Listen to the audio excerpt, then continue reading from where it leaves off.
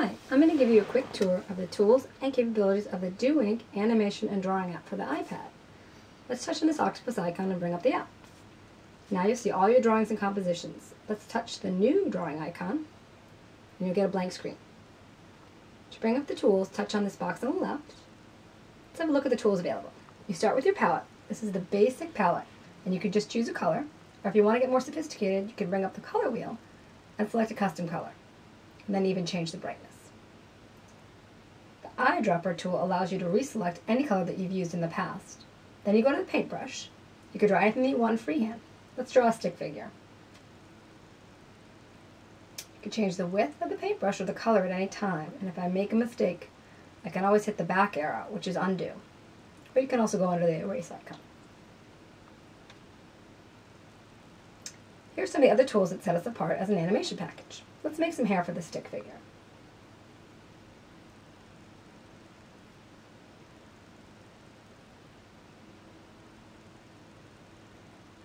You can use the fill button to color in the hair. What's really cool is the shapes in the shapes menu.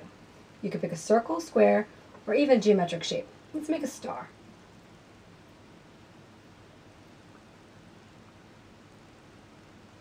And you can pick a circle from the shapes menu that we can easily make into a moon just by using our shapes modifying tool.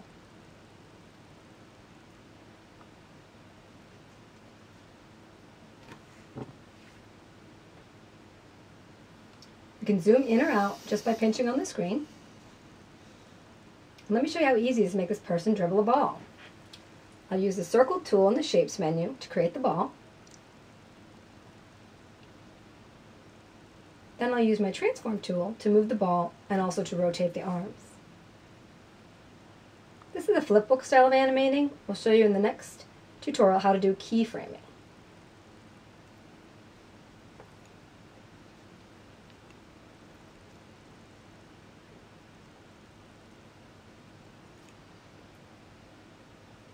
Then when I push play, my masterpiece will be all done, and all I have to do is publish it to the world.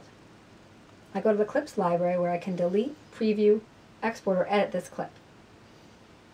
When I go to export, I can export it to DoInk, which will publish it to YouTube, Facebook, Twitter, or email, or I can export it to iPad Photos, and the middle icon allows you to preview clips. Now it's your turn, let's see what you can do.